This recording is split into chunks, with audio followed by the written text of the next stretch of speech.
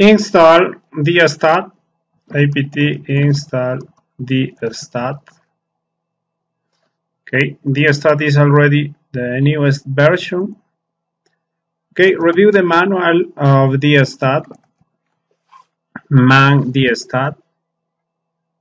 dstat versatile tool for generating system resource statistics.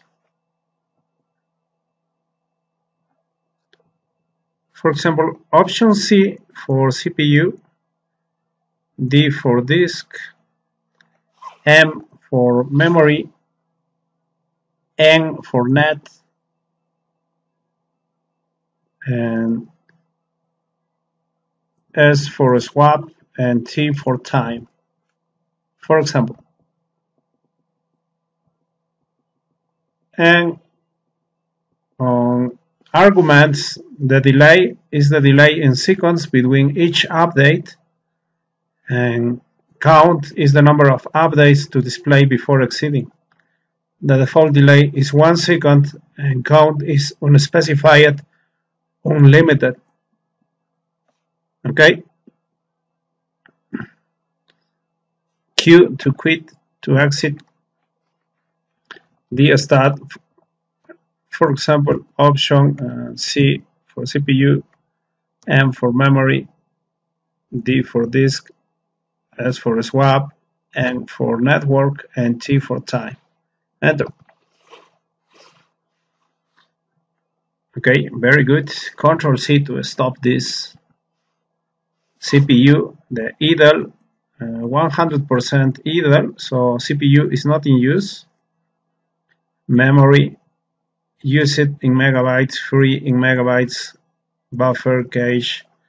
Disk, read and write on bytes or kilobytes or megabytes. Swap, use it and free on kilobytes and free.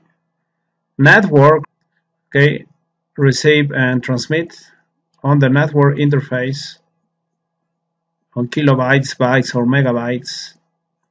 And time, date, and time. And the delay is 1 second, 19, 20, 21, 1 second. So you can modify the delay, for example, to 5. Enter. And you can get the data every 5 seconds, 25, 30, 35, 40. Okay. Control C to stop this.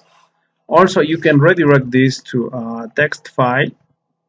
For example, report dash or dstat report, dstat dash report .txt. Enter. And okay, you are redirecting the output to this file, to this txt file.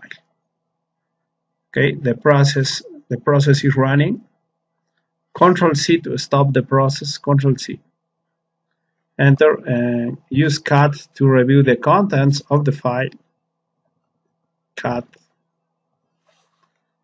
You can see the output on text file. And also you can use this symbol. Okay, use this symbol to run the process on background. Okay, press enter. Now the job number 1 is running on background.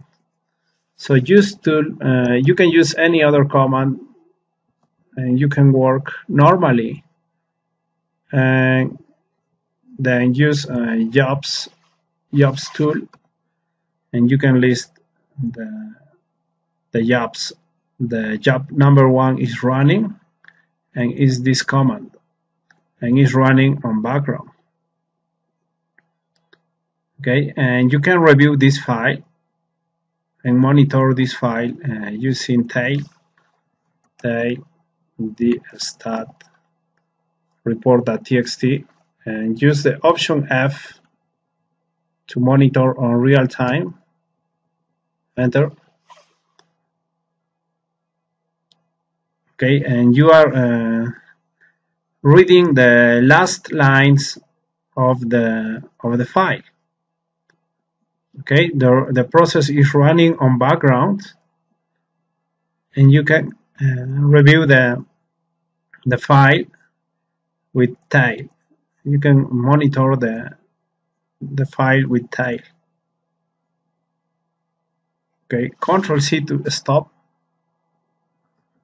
and jobs, and the process is still running. The process is still running. Okay, and to stop this, you can use foreground and job number 1, enter.